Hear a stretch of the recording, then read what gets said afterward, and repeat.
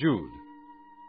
Jude, a servant of Jesus Christ and a brother of James, to those who have been called, who are loved by God the Father and kept by Jesus Christ, mercy, peace, and love be yours in abundance.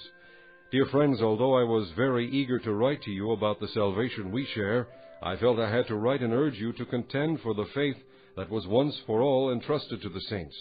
For certain men whose condemnation was written about long ago have secretly slipped in among you. They are godless men who change the grace of our God into a license for immorality and deny Jesus Christ, our only sovereign and Lord. Though you already know all this, I want to remind you that the Lord delivered his people out of Egypt, but later destroyed those who did not believe. And the angels who did not keep their positions of authority, but abandoned their own home, these he has kept in darkness, bound with everlasting chains for judgment on the great day. In a similar way, Sodom and Gomorrah and the surrounding towns gave themselves up to sexual immorality and perversion. They serve as an example of those who suffer the punishment of eternal fire. In the very same way, these dreamers pollute their own bodies, reject authority, and slander celestial beings. But even the archangel Michael, when he was disputing with the devil about the body of Moses, did not dare to bring a slanderous accusation against him, but said, "The Lord rebuke you." Yet these men speak abusively against whatever they do not understand, and what things they do understand by instinct, like unreasoning animals, these are the very things that destroy them. Woe to them! They have taken the way of Cain. They have rushed for profit into Balaam's error. They have been destroyed in Korah's rebellion. These men are blemishes at your love feasts, eating with you without the slightest qualm, shepherds who feed only themselves. They are clouds without rain, blown along by the wind, autumn trees without fruit and uprooted, twice dead.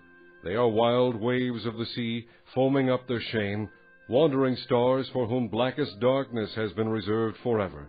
Enoch, the seventh from Adam, prophesied about these men, "See, the Lord is coming with thousands upon thousands of his holy ones to judge everyone, and to convict all the ungodly of all the ungodly acts they have done in the ungodly way, and of all the harsh words ungodly sinners have spoken against him." These men are grumblers and fault-finders. They follow their own evil desires. They boast about themselves and flatter others for their own advantage. But, dear friends, remember what the apostles of our Lord Jesus Christ foretold. They said to you, "In the last times there will be scoffers, who will follow their own ungodly desires. These are the men who divide you, who follow mere natural instincts and do not have the Spirit. But you, dear friends, build yourselves up in your most holy faith and pray in the Holy Spirit. Keep yourselves in God's love as you wait for the mercy of our Lord Jesus Christ to bring you to eternal life. Be merciful to those who doubt. Snatch others from the fire and save them. To others show mercy, mixed with fear, hating even the clothing stained by corrupted flesh.